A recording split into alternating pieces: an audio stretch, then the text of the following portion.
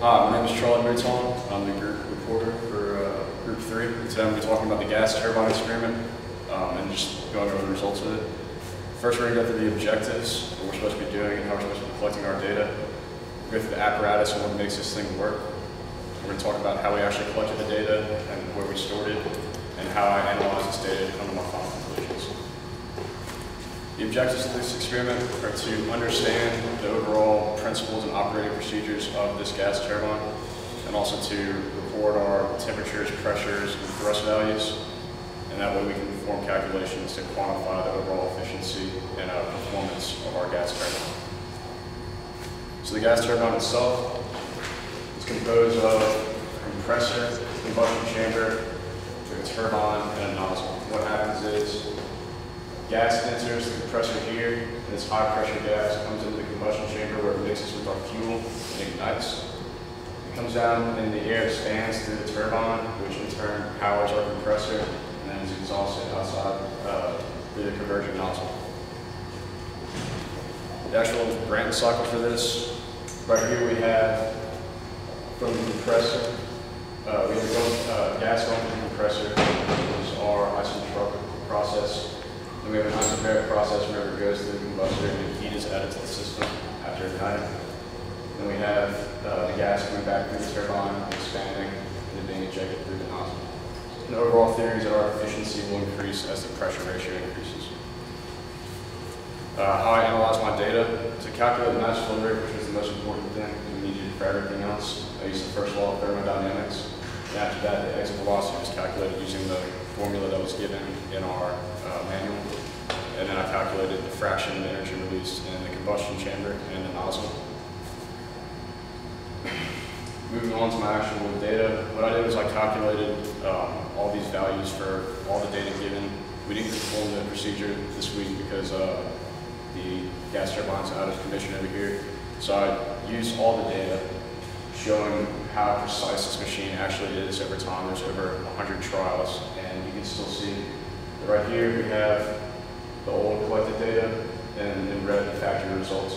And while the data is off, if you look at the trend line, you can see how similar the slopes actually are, showing that the mass flow rate will increase as the RPMs increase. And the RPMs we took between 40,000 and 80,000.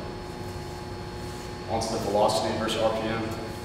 Between 40,000 and 50,000, you see a slight pickup. My understanding is that this is because the machine is just getting started, pretty much imagine warming up, and there's just a slight irregularity at the beginning. But as you can see, after 60,000, the slope is similar to our factory results. And sorry, at the bottom you can see my mean value and standard deviations for all these calculations. Onto the fraction of fuel burn in the nozzle. This is what I thought was interesting. It shows that we have an increase in the fraction of fuel burned at the nozzle from 40,000 to 60,000, then again it drops off. Unlike what I expected it to rise as the RPMs rose, showing that just because the high temperature and high pressure coming out of that nozzle, I expected more fuel to be being burned. Onto the fraction of energy released in the combustor. Again, I think my calculations, I know my calculations are off. I have fractions over 1. I can't really understand why this is happening. When we perform the experiment, I might have some more insight as to why these calculations are wrong. But the factory result is what I expected. As the RPMs increase, we're getting closer to 100% efficiency in the combustion. And then finally, our thrust versus RPMs. This is as expected again, that our thrust will increase as rotations per minute increase, and our collected data is in agreement with our factory results, slightly off again. Now the isentropic efficiency of the compressor. Here are my equations that I used to calculate. I found my theoretical temperature output first, and then plugged it into my efficiency calculation. And here's a little small selection of the data showing that as RPMs increase, the efficiency drops. And here's the actual plot for it.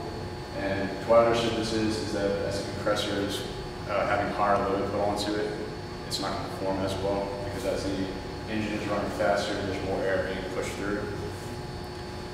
Then finally onto compressor and turbine work. We have the same values at every RPM, just with the negative sign. Again, as I said, it's the turbine that's driving the compressor, so work in equals work out, which makes sense here. Final conclusion, my temperature, final experience, the temperature 4 throughout the experiment, which wasn't shown in the factory results, which I found odd. I chalked this up to just the fact that as the smaller we're working with, the temperature being expelled, it's a high pressure situation and a high speed, and that could possibly be why we have a higher temperature there. We looked at the Brayton cycle, we looked at calculations we used back in thermo that I hadn't used in forever. And one of the biggest things I learned from this experiment is how important it actually is to do the procedure and not just have the data, because some of the things that were off for us, I couldn't tell why, and I had no explanation because I hadn't actually looked at the machine. With that, I'm going to close, and if anyone has any questions.